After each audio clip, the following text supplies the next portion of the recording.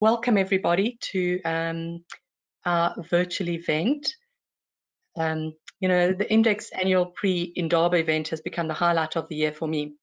And I'm actually quite sad not to be able to catch up with you all this year. I've chatted to a lot of people that have been coming to our breakfast, and I know you all feel the same way. And I was especially looking forward to the lovely breakfast that we normally have. So I'm hoping that we can do that sometime soon. And in the meantime, I hope you've all got yourself a cup of coffee and at least a muffin. We've got 3 talks today. They're each about 10 to 15 minutes, so we're not going to take up too much of your time. If you could pop your questions into the chat and we'll read them out to the speakers after each talk. At the end, we'll deal with some more general questions if there are. So I'd like to introduce our first speaker today.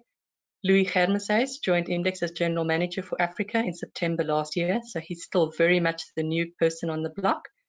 He's got an excellent knowledge of the drilling industry and all aspects of business development and driving operational performance, as well as extensive management experience.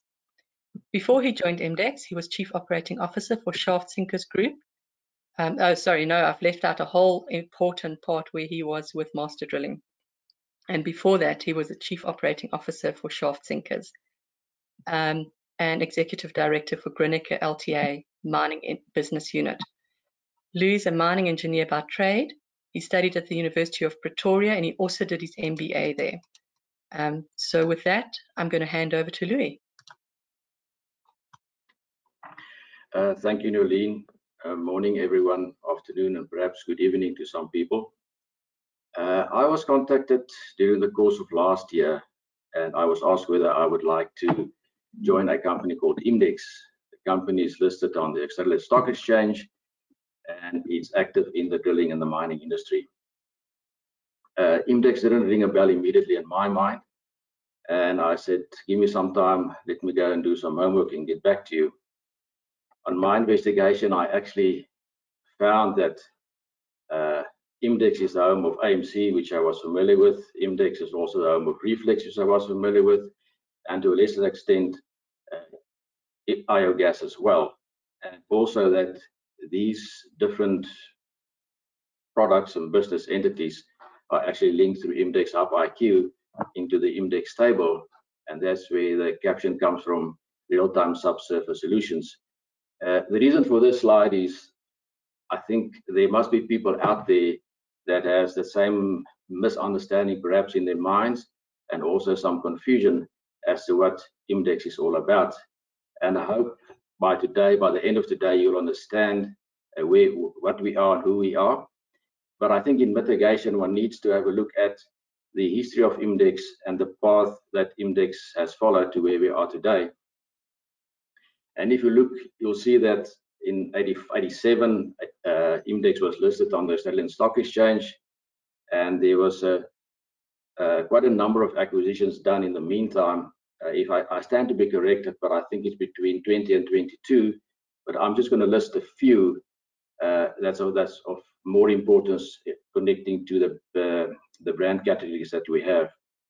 Reflex joined the IMDEX table in 2006, and then in 2012, the global IOGAS became part of IMDEX. And those 3 entities basically operated in business silos for the best part from 2012 to 2017. And in 2017, an initiative was launched internally called the IMDEX One IMDEX. And the whole aim and purpose of that initiative was to ensure that we get the synergies that sits within the business unit, so to speak, and that 1 + 1 + 1 actually makes 5. We believe that internally we've been fairly successful in getting the One IMDEX philosophy going. But in my view, being very new to the business, I think there's still some work to be done to get that philosophy also accepted and entrenched in our market out there. Then in 2018, IMDEX Mining Technologies, it was not an acquisition, but a division that was formed within the group to get more of a footprint in the production side of mining, and to mitigate some of the cyclical revenue nature of the exploration industry. There we'll have the borehole stabilizer, for instance, and the blast dog that sits there as technologies in the mining side of the business.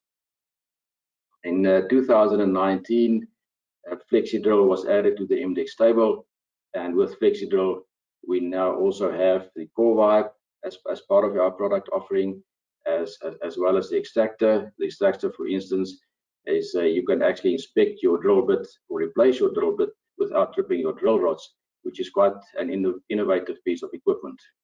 And then late in 2020, the acquisition of Auspec was made. It is an acquisition that complements our software side, the biogas side of the business. My colleague Sasha Pontual will talk to that later. It's her brainchild, and she can elaborate on what Auspec is all about. So if one takes this 35 year into consideration, obviously it's been a task to consolidate this and to get this group to maintain its technology leadership and to continue to add value. And as such, there's always internal things that must happen and initiatives that must happen within the business. And there's also changes in the business, like our recent changes in our senior and executive leadership. Bernie Ridgway, mid last year, went into retirement. He was replaced by Paul House, who was the CEO, is now the chief executive. And another internal promotion was Sean Southwell, who's now the chief operating officer of the group. My predecessor, Justin Moyes, he was transferred to Brisbane in Australia, where he's heading up the commercial process of our products in the market. And I took over from Justin as the general manager for Middle East and Africa. And like Nolene said, the paint is still wet on me. In terms of, I just wanted to brief you a bit on internal matters that's happening at the moment. We have two initiatives, management initiatives, that's on the go and to run into 2021. These two initiatives run in parallel. The one is the brand and value initiative, where the aim is to reposition IMDEX as the corporate brand of our business. And that corporate brand will then be supported by the Reflex, the AMC, and the biogas brand categories. Obviously, if one addresses the brand and values, the next step will be to have a look at the vision and the purpose of the business. And as such, these two initiatives will run in parallel, and the vision and purpose initiative will be to review, refresh, and reset as to where we are and where we're going to. And we believe that these two processes will even further unlock the true potential within the business and make sure that, like I said in the previous slide, 1 + 1 is more than 3. What is the vision and purpose then? At this point in time, IMDEX believes we are a leader in the global mining tech business. We're a leading global mining tech company. We have evolved from being in 1987, 1985, a drilling fluid supplier to a company with technology that encompasses the whole mining industry. How will we maintain this leadership? We will continue to invest in and develop our people, and we have to develop and invest even more in the drilling optimization products that we have, and also in the cloud connected sensors, so that we can provide you with real-time rock knowledge and quality data. And we believe by doing that, we will continue to play a critical part in improving the decision making in the mining industry, but not only that, but also promoting the sustainability and the profitability of the mining operations across the value chain. You've heard me speaking about rock knowledge, and when I started with IMDEX, I sort of get a sense there was obsession is perhaps a strong word, but there's real focus on our caption there that says real-time subsurface solutions.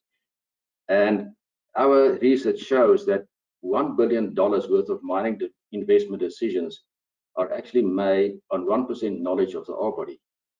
It's quite scary, but if that knowledge of the ore body sits in 4 components.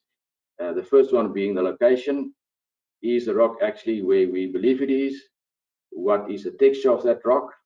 And then we would like to know what minerals are contained in there and what grade those minerals are. And we believe that at IMDEX, through our drill holes that we are involved in and the blast holes, we can actually assist you with giving you the data so you can make the decisions of where to next.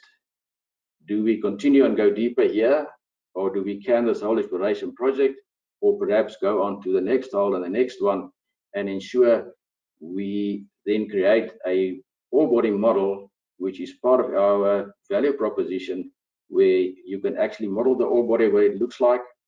You can have information at hand to have an optimal mine design, and eventually, by the information that you have through the products that we give you, you can actually influence and optimize your processing plant. So for us, it's important that, I'm getting back to my real time again, that we can actually move the whole exploration process forward by quite a number of months. And by doing that, we believe that will play a significant role from the feasibility phase, the pre-feasibility phase of a project, to actually influence the net present value and the IRRs of a mining project, and play a role in making that feasible and economical or not. So for us, it's about drilling smarter and faster and knowing your rocks in real time. Obviously, you need to understand then where IMDEX, what we believe our value proposition is to the market, and how will we maintain that and enhance that value proposition. That basically sits in three, let's call it, pillars of the business. The one is drilling optimization. That looks at the drilling fluids and the remote technologies that we have, the drilling productivity and realignment technologies, and also data collection at the drill sites through our .iq, where you can actually access anywhere in the world, access information and know what's happening at the drill rig. Are they tripping rods? Are they lowering rods? What's actually happening there? And that gets obviously fed into the Hub IQ. As part of our rock knowledge sensors and rock knowledge pillar, we're looking at the downhole sensors, the core orientation and gamma logging technologies, and also our in-field and lab at rig sampling and analysis that we can actually do at the drilling site. And these two pillars then feed into the IMDEX Hub IQ, where it gives you the real data, quality data, and you can do your analytics from the information that we provide for you on a secure cloud-based software. If one then looks at the bottom diagram of the slide in front of you, you will realize that we actually involved from exploration right through to planning, and the fragmentation is still a bit vague, or it was vague in my mind, and that's where our mining platform comes in. And in there we have the borehole stabilizer, which is used in the open cast mines.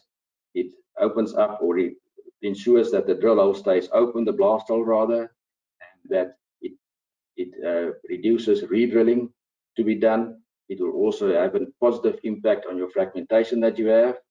Also under the mining platform sits the blast dog. It's a technology and a product that actually gives you information of the material you're drilling through, and it also gives you information on the fractures that exist in the ore and the waste. And by having that information available, one can optimize your blast design, and again, it will have a positive impact on the fragmentation, the smoothness of your bench, and the downstream benefits that will be evident in your dump hole and operations of the open cast mine. So we believe that our value proposition will have a positive impact on the productivity and efficiency of the drilling contractor, but also your mining operations eventually. It will ensure that you have information available to make decisions quicker, and by the downstream benefits that this creates, you will actually lower your production cost and also exploration cost.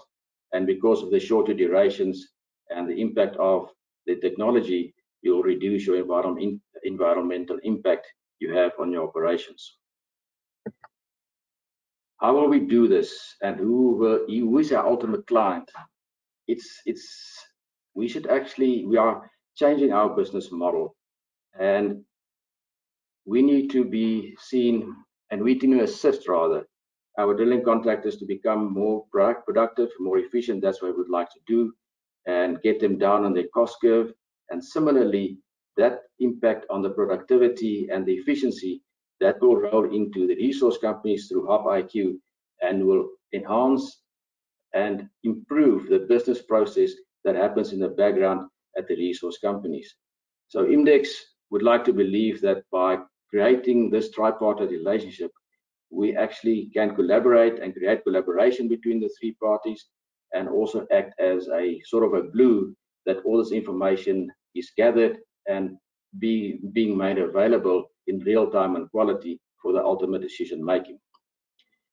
If one considers everything that I've said up until now, is how will IMDEX maintain its technology leadership, and how will it go into the future and ensure sustainability? First of all, like I've said previously, we will continue to invest and develop our people, and we will continue with investment in technology to serve the exploration and mining industry. And also, the focus on mining will not go away. In fact, it will get more of our attention in the future. So our overarching strategy is based on 4 pillars. If you look at the center square there on the slide, the bottom 2 is based on our core business, our current business that we have. So we will continue to invest in R&D so that we can enhance our technologies that we have, and by doing that, growing our market and extend our market in our core businesses. To complement this, we need to stay abreast of technology to be able to be still relevant in the future. And as such, the drilling productivity technologies will be our center of our attention through our core vibe that I've mentioned, the extractor, as well as the mag hammer, who actually is in the trial testing in South Africa, and that'll happen in February, March this year. So we're quite excited about that. The software side of the business is as important as the hardware side. We'll continue our investment into the software. And like I've mentioned, the IMDEX Mining Technology division of the business is very important to us to make sure that we have a less cyclical nature in our revenue stream and be active in the mining side as well. So in summary, how do we achieve the strategy? We will continue to look at acquisitions if it makes business sense to us, if it adds value to ourselves and our clients, as well as our shareholders. We will continue to build on our core businesses and the businesses of the future. And as such, we believe it's important for us to continue playing a role of collaboration between the drilling industry, IMDEX value propositions, as well as the ultimate mining houses. I hope that I have, by the short introduction to IMDEX, cleared some perhaps confusion, like in my case, or a better understanding, created a better understanding for you as to who IMDEX is, who IMDEX was, and where IMDEX is going to be of service to everyone. Thank you very much. Thanks so much, Louis. You definitely cleared that up in my mind. Any questions? Okay, so I don't think we have any questions yet. I'm just checking. Nope, still no questions. If anything does come into your minds, you can carry on putting them into the chat and we will address them. Our next speaker today is Fred Blane, who has 12 years experience in exploration and mining after receiving a PhD in geochemistry from the University of Waterloo. Beginning his career as a project geochemist with Anglo American, he has subsequently worked at MDRU and as a consulting geochemist at our global IMDEX, with a strong focus on data integration and data analytics.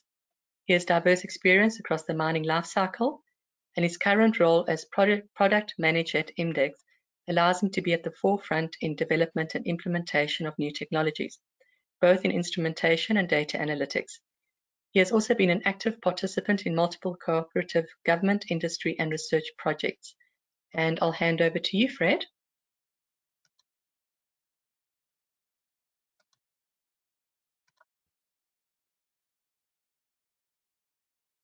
Thank you, Nolene. Hello, everyone. Today, I'll be talking about collecting and integrating near real-time data into the logging workflow. So Just as a bit of a brief introduction to it, I think most of us will agree that core and chip logging is an extremely important aspect of the exploration cycle. And it generates some of the earliest information we get within the cycle and provides critical early information for decision making. However, I think we also all agree that it has its challenges and room for improvement. So the first challenge really is time, and this isn't just within core logging, but rather it's a problem about the entire exploration cycle.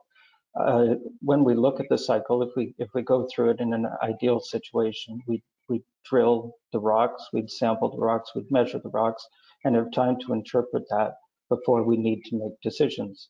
However, mostly this isn't the case, and decisions need to be made much earlier, much before we've measured and interpreted the samples. Sometimes the measurement at the labs can take weeks to months, and then later on the interpretation after that.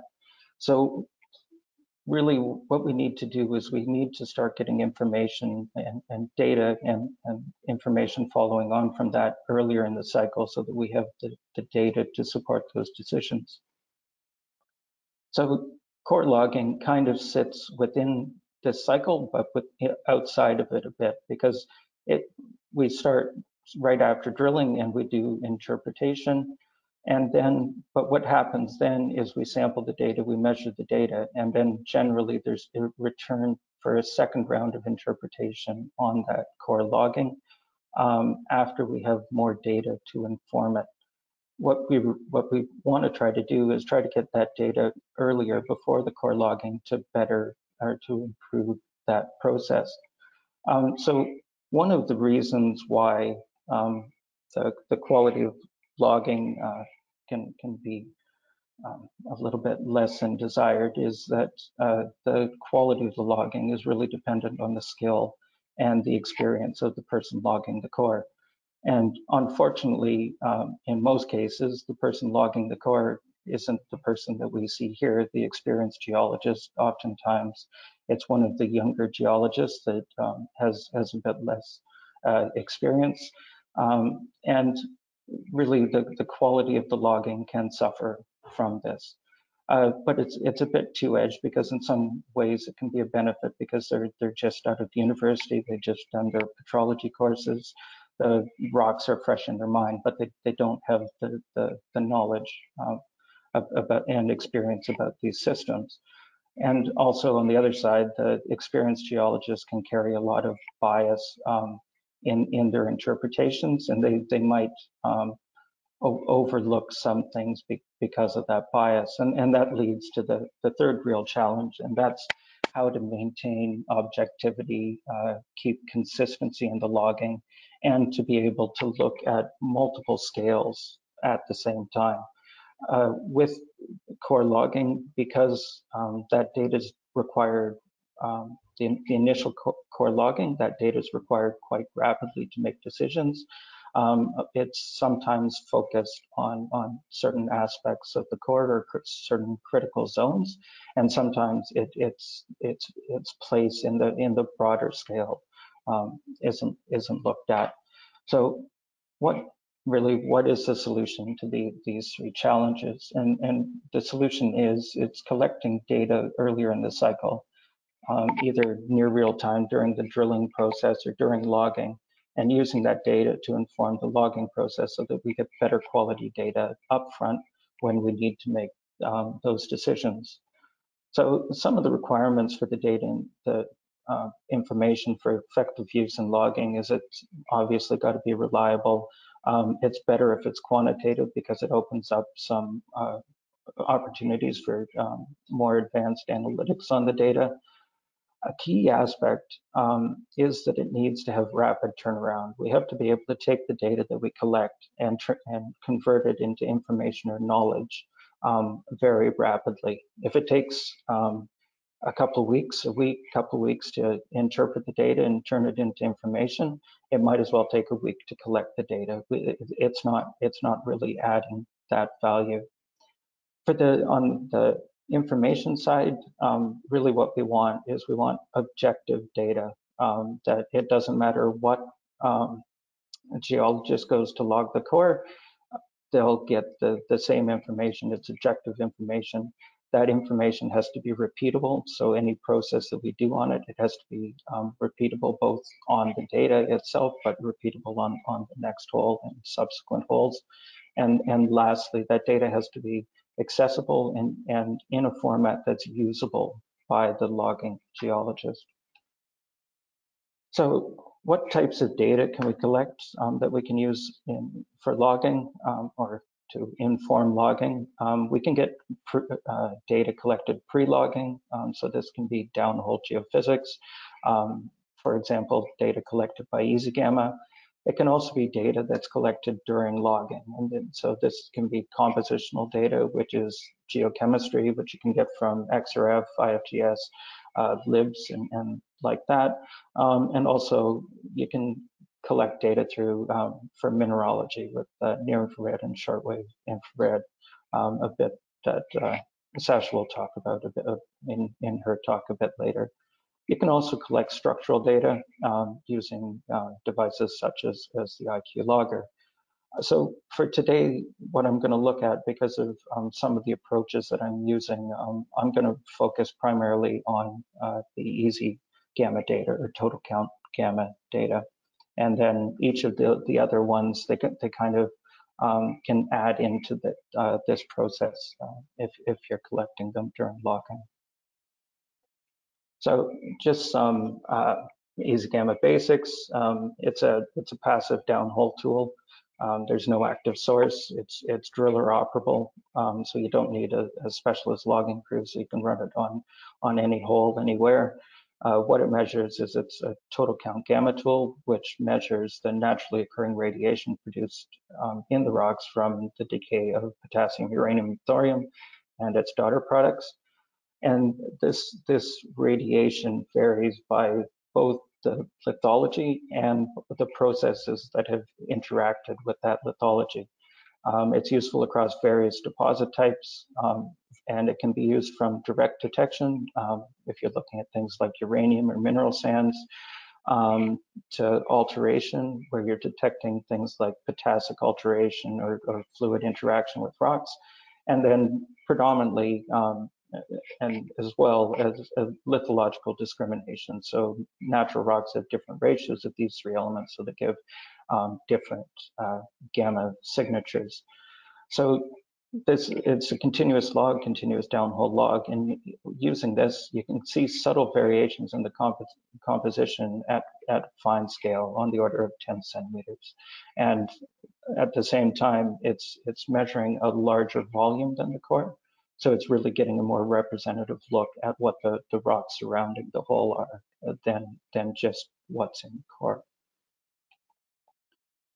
So the next challenge after collecting these continuous downhole logs is how do we turn that data or that log into usable information? So taking data like this, where we have a lot of fine detail in it, kind of focusing in on what's important in that log and translating it into something that's familiar to geologists, like a strip log, like shown on the left here. So fortunately, over the last few years, there's been some really good developments in the mathematics and analytics and how to display this type of data. And it's also become accessible to the geological community. And it's now implemented in IOGAS, so these tools can be used by anybody that's using IOGAS.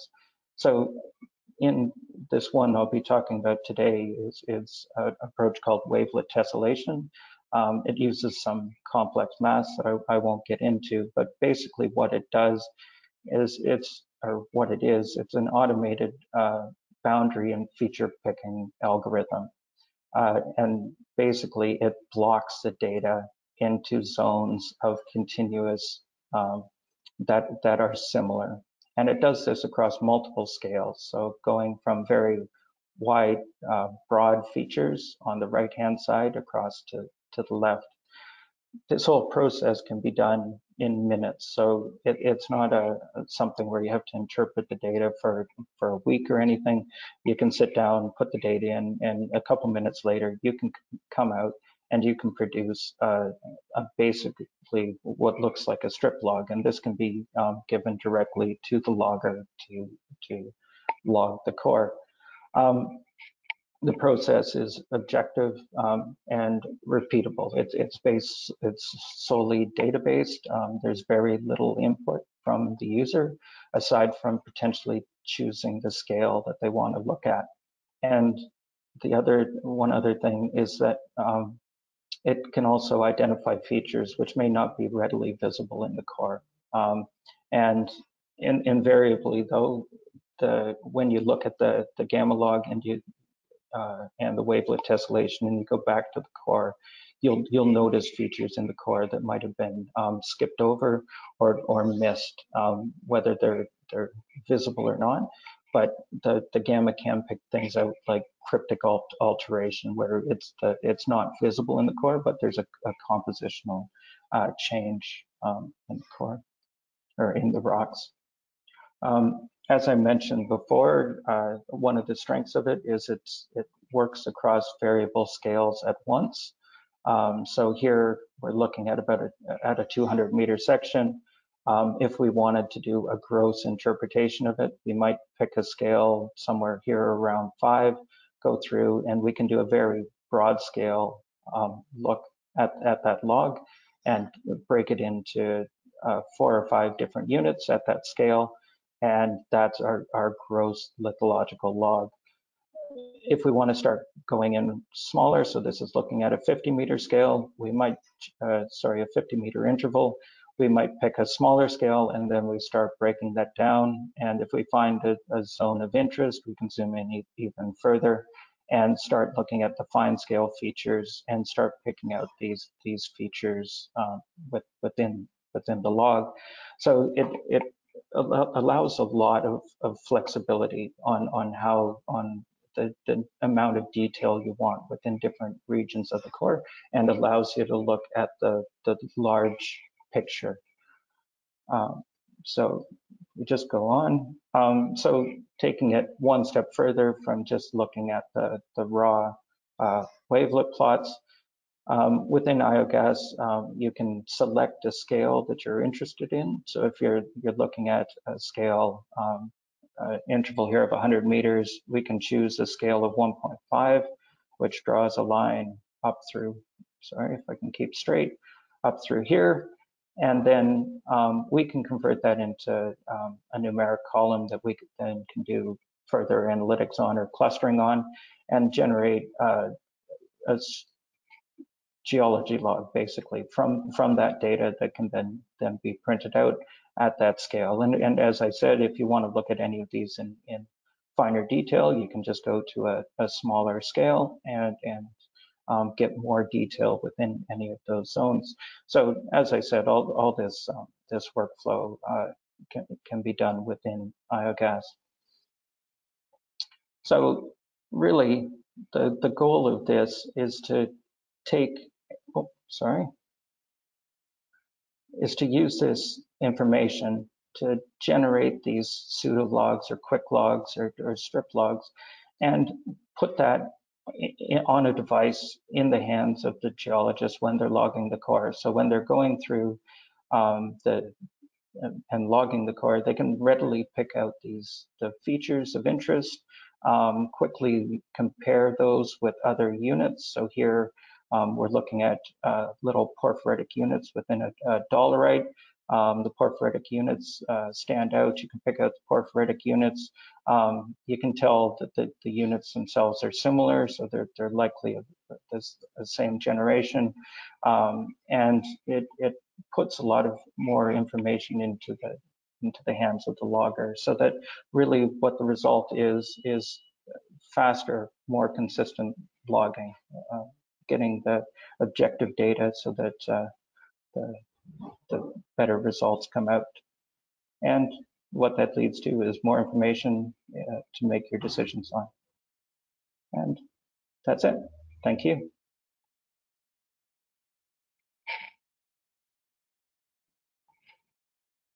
Thanks, Fred.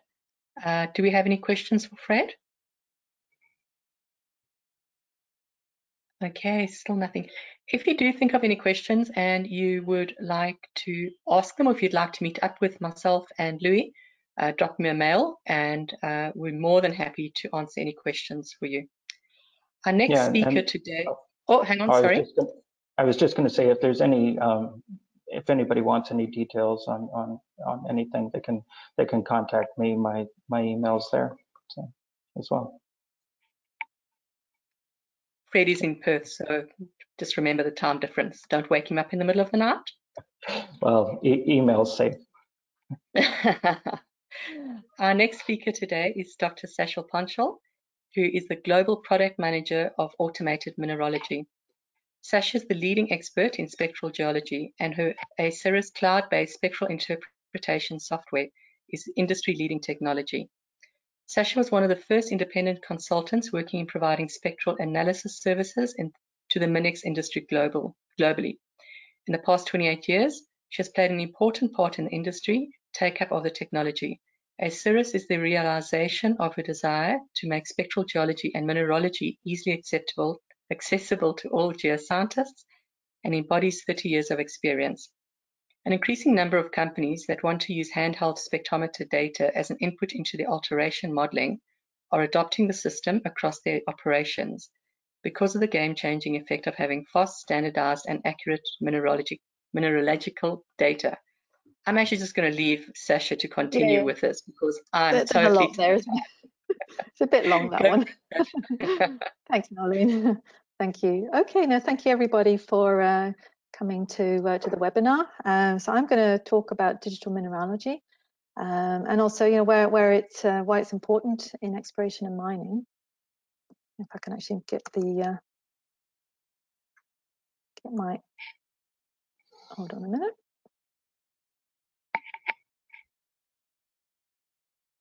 For some reason, I'm not able to progress. There we go.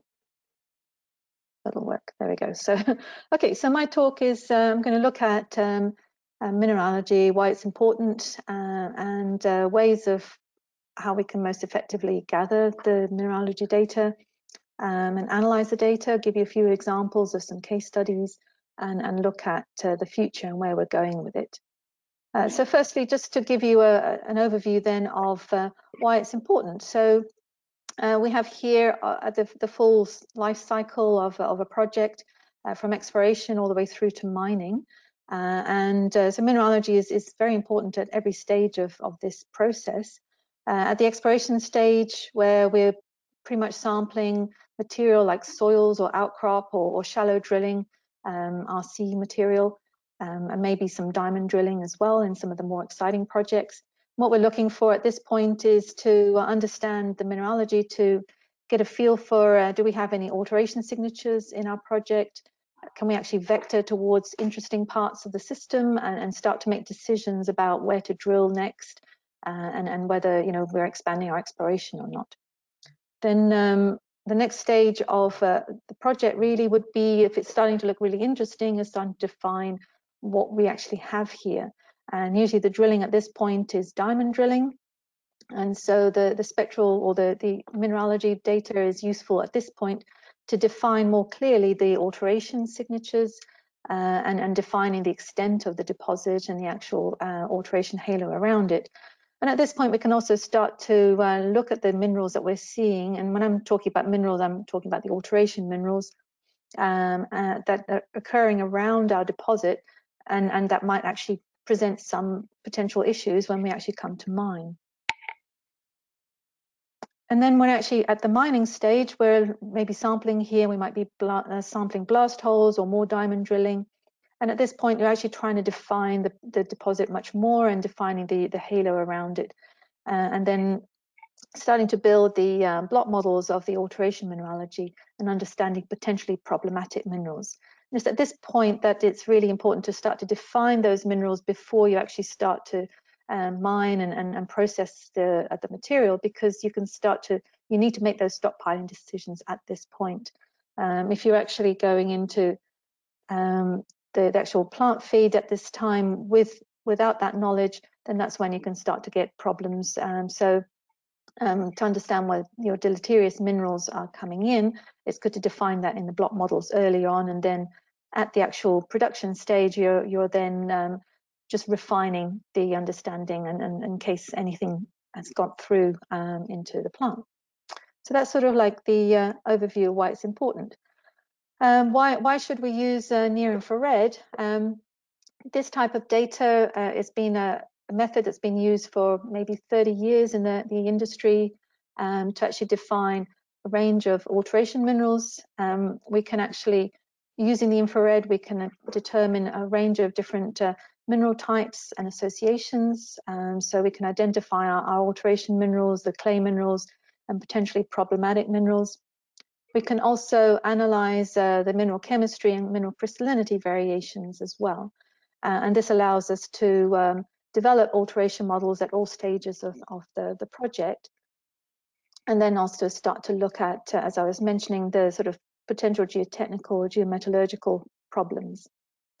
These are the kind of things that we can actually express with the spectral data. We can extract specific information. Here it's the white microcrystallinity, and mapping out higher regions of crystallinity. In this particular mine, we were able to define a correlation between the infrared information and also the geotech information of some friable zones within this pit. And so why use handheld? I mean, as some of you may know, there are a range of options for measuring the spectral infrared data from samples. My speciality really is using handheld because I feel that it's a really easy way of getting alteration mineral information. The equipment is very easy to use and portable. You can take it easily to the field or the core shed.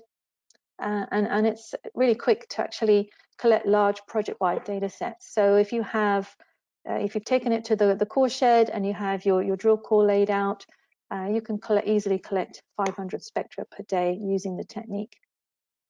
The other thing as well, often people are using the handheld spectrometers alongside portable XRF or alongside the geochemical analysis in a lab. And so you can actually be analyzing the mineralogy of the samples that you're also getting the geochemistry for. And so to integrate these data together is a very powerful way of using the two data sets.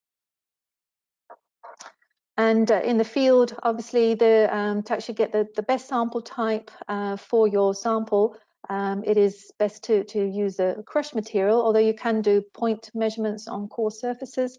But if you're preparing samples for geochemistry, what we would usually recommend is that you would take a split of the crush material before you go to the milling process to create the powders for the geochemical analysis. And this type of crush material is actually created quite nicely using the reflex crusher, or you could be taking a split from the crush material in the geochem lab as part of the sample preparation workflow. And the advantages of this is that you're getting a bulk sample, a homogenized sample that represents the volume mineralogy of that sample. And also it's then the same sample that you're getting the geochemical data from as well. So I've got a few slides now where I'm going to just go into how we actually handle these types of data.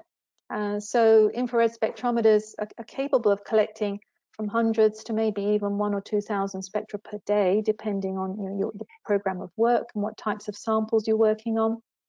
And as I was mentioning before, each spectrum has got many levels of information in it, from the mineralogy and then also the mineral chemistry, crystallinity, and also you can quantitatively map out the relative proportions of the minerals that are detected in the data. We can also calculate what are called spectral parameters from the data, and that allows us to do even more with the spectral data, and I'll talk about that in a minute. But how can all this information be easily available to the geologist? So there are a number of steps we can go through. Step one is getting the accurate mineral interpretation. What we need often in these types of samples, we're getting quite complex mixtures of minerals in a bulk sample, for example. And it's potentially that it could be that the dominant minerals are actually not telling you the full story. We need to go to the subordinate minerals actually to get the interesting information. And then this is commonly the case in alteration systems where you've had complex history of overprinting, or for example, in a lateritic weathering profiles, you've got the weathering overprint on top of your alteration as well. So this is why we developed the Osiris system for interpreting these types of data, because the mineralogy from the infrared presents us with a very complex problem, and it's really best suited to analyze these spectra using machine learning approach. The Osiris system is actually built on, or the Osiris ML models are built around real-world geological data sets from a whole range of geological settings. And in that data set, we've got 2 million spectra that are actually in the training set from a range of different types of spectrometers, a range of different geologies, different users. So we have a representation within that training set that represents how a particular mineral might occur under variable conditions. And so we're teaching the AI system into how to recognize these minerals. In other methods that are used, usually people use museum collections of spectra of samples, of pure mineral samples, and try to create an interpretation method out of that. But that is not necessarily the best way because of the variability that you have in any type of geology for a start. And also there's so many variables that get into the spectra associated even with the spectrometer used or the operator. And so the AI really is a method to create a more robust method for interpreting the spectra. And so our Osiris system has got the 2 million real-world spectra training set. Each one of those spectra has been interpreted by a human spectral expert at an expert level of interpretation accuracy. And that information's gone into our training. And then we've actually, out of that, we've got our AI models. So just an example here of a project in Indonesia from Bali, a recent discovery of theirs. And this is a picture from, or an image from Burrows et al. In economic geology. This data set was put together by using a handheld spectrometer, taking point measurements systematically on the core surface.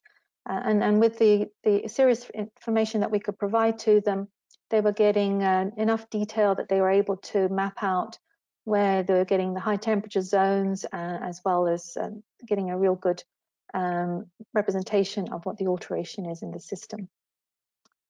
And this method of point measurements is actually being demonstrated in a large number of projects through time and around the world.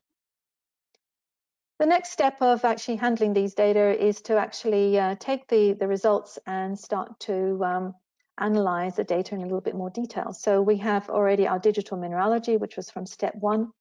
The next step really is to look at the spectral plots and actually extract certain characteristics such as wavelengths or depths of diagnostic features, which we call spectral parameters, but you might be more familiar with them being called scalars or spectral indices. And these are numerical data that you can extract from the spectra that represent very specific mineral variations in the spectral data. And because they're numerical, they can be modeled in the same way that we model geochemical data. So we can start to build scatter plots of the data, we can start to build histograms of the data, and then visualize the information in 3D. So I'd like to just show you through the thought process around maybe doing an analysis of white mica. So the white mica clays are a very common mineral that's occurs in a whole range of different alteration systems. It's a really easy one to detect in the infrared. And so what we can do with white mica, we can actually look at the chemistry of the white mica, looking at the aluminium content or the iron-magnesium ratio of the white micas. And we actually analyze this by analysis of one of the diagnostic white mica absorptions, which is called the ALOH absorption. So what we would do is take that absorption feature, and Osiris does this automatically. We can actually take that absorption feature, find the minimum, and take a measure of the wavelength position of that minimum.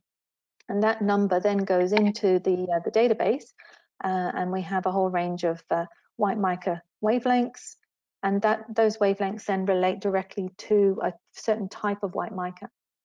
And what we might see is that if we plot that wavelength of ALOH as a histogram for a particular project, we might see the ALOH of the white micas actually partitions into perhaps two populations of white mica, which are indicating to us that we have two phases of white mica occurring in our project. And what we often see is that one of the phases is related to a proximal alteration phase where we have a mineralizing event, and another phase may be related to a more distal or earlier or later stage of white mica alteration. So by reducing the spectral data to these numbers, we can do a lot of analysis.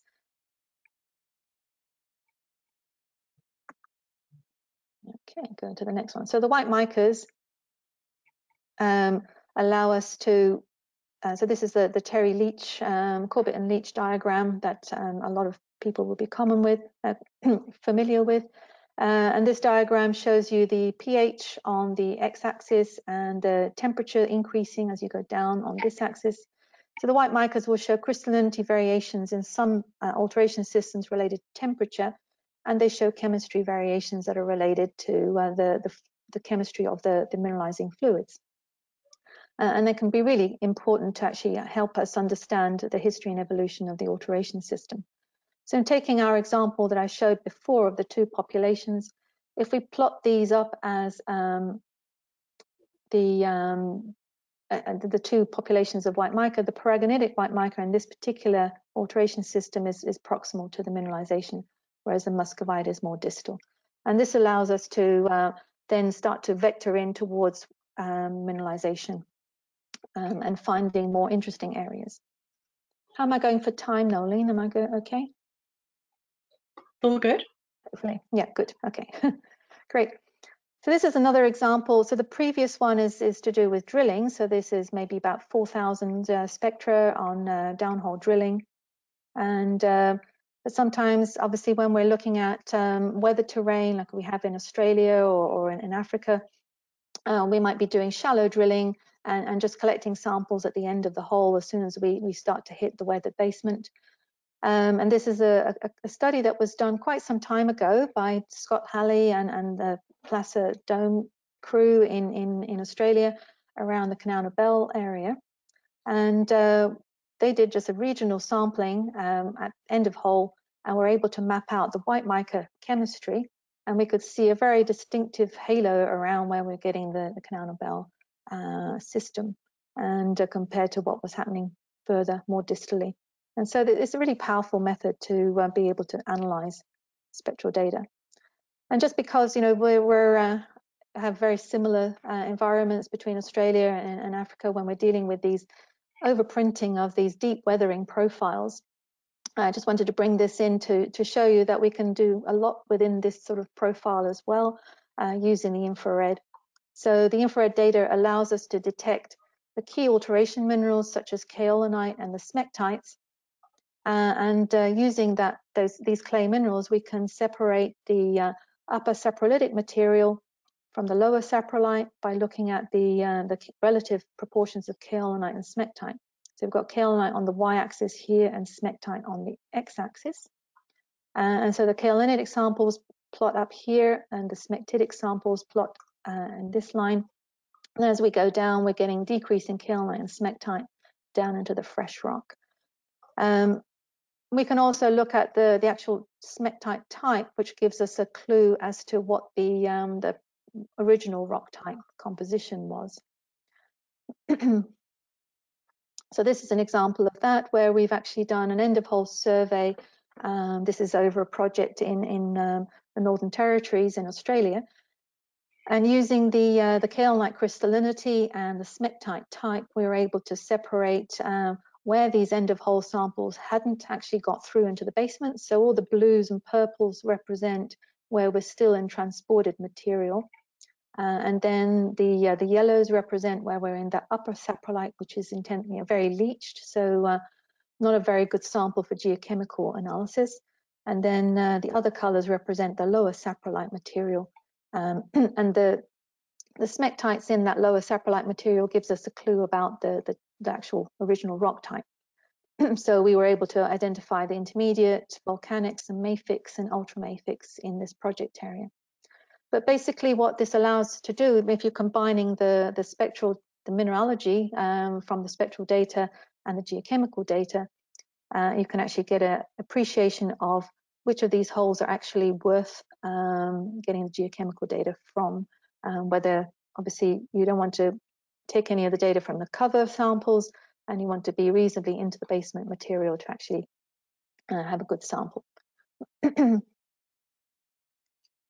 And the final step really is taking that information and integrating it with other data sets, because the spectral mineralogy is just a layer of information that is available, but obviously by itself it's not as powerful as when it's integrated.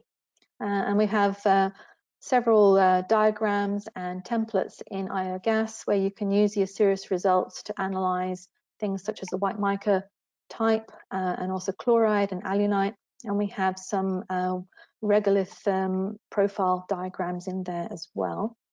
And in this platform with IOGAS, obviously you're also bringing in your geochemical data. This is where you can start to integrate those data in with the spectral data. The VNIR shortwave infrared part of the spectrum will analyze mostly your clay minerals and hydrated and hydroxylated silicates and carbonates. There are some minerals that we're not able to detect at these wavelengths with the handheld spectrometers. And this is where when we integrate the whole rock geochemistry with the spectral data, we potentially could then bring in information for those minerals that we're not able to detect with the infrared.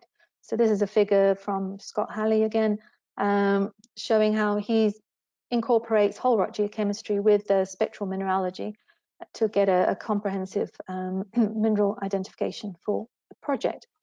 So where the clay minerals and so on are very difficult to actually work with the geochemical data, the spectral data satisfies that part of the piece, and the whole rock geochemistry can provide us more information about those anhydrous minerals that we're not detecting in the handheld spectrometry.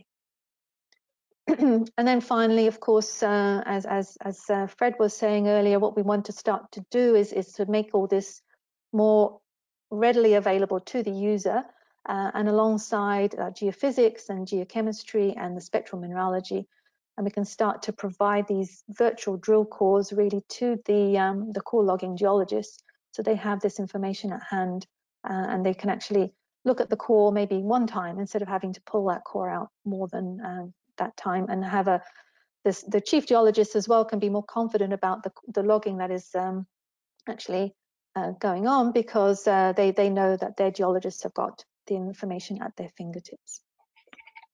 So what does all this mean? Well, basically, just to go back really to the beginning of this session, we really need to know our rocks. Mineralogy is an important part of that, but obviously it's only one part of the piece. And we also need all the other information as well to bring it together to build us that rock knowledge. From what I've seen and in my experience is that handheld spectrometers are still the fastest and most cost-effective way of collecting large project-wide data sets and mineralogy information. We've seen, since we've developed Osiris and got it available there for industry, there has been an upsurge in interest, excuse me. So,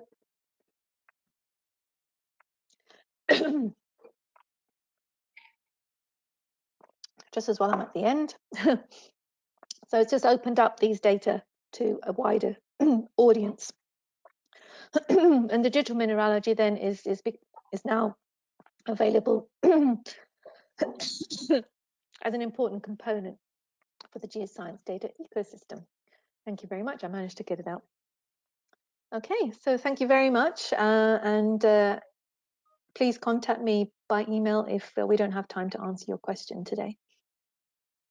Thanks so much, Sasha, especially because Sasha's sitting in New Zealand. So it's quite late at night already for her, and we do appreciate your time. Pleasure. There was a question for Louis from Eddie Dixon.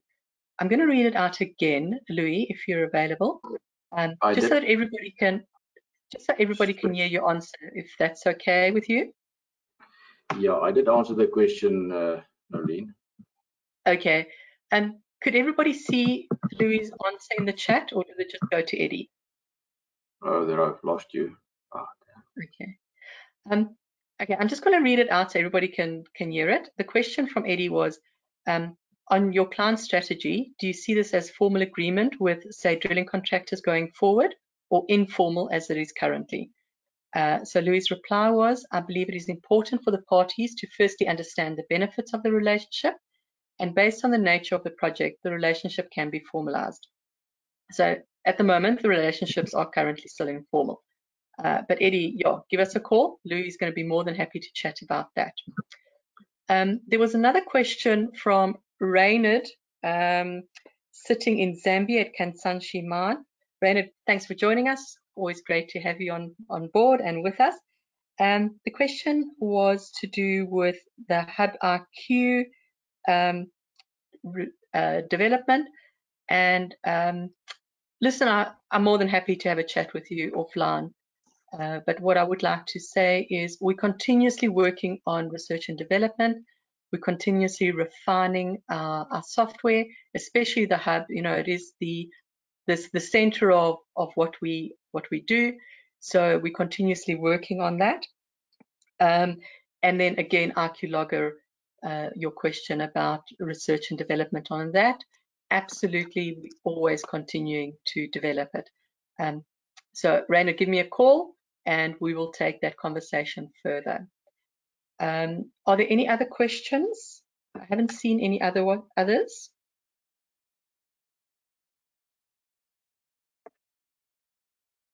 No, I'm not seeing any other questions.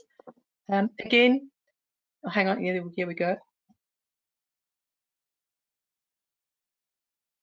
Let me just see. This is for Sasha. I would like to know if the crystallinity of kaolinite that was used was extracted from the XRD software. No, we actually, yeah, we can actually. Oh, I'll just come on.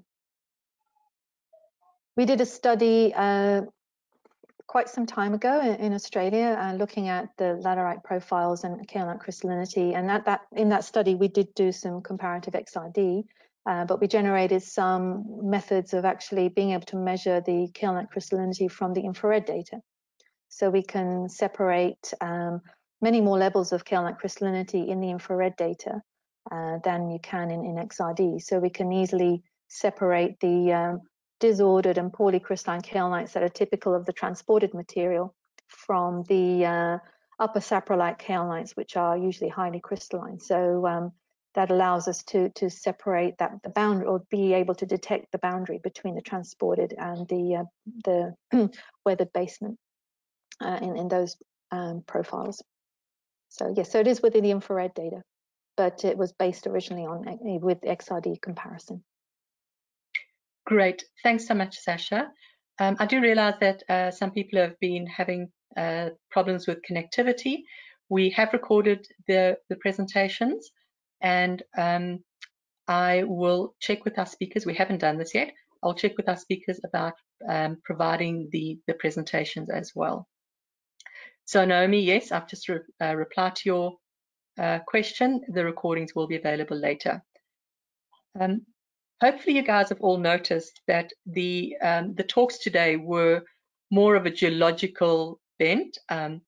So we will also be having a similar event in June, probably towards the middle of the year. Hopefully we can have that as a breakfast, and at that one we will be talking more about our drilling innovations and the new technologies that we've brought on board.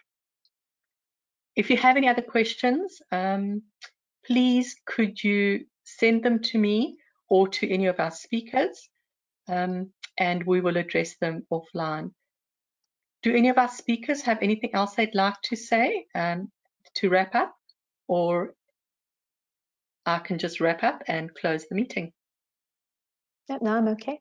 Thank you, everybody. No, thank you. Anyone else want to have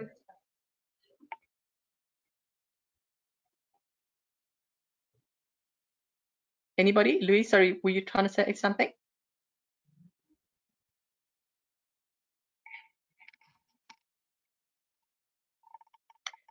Great. Well, guys, in that case, thank you very much for joining us.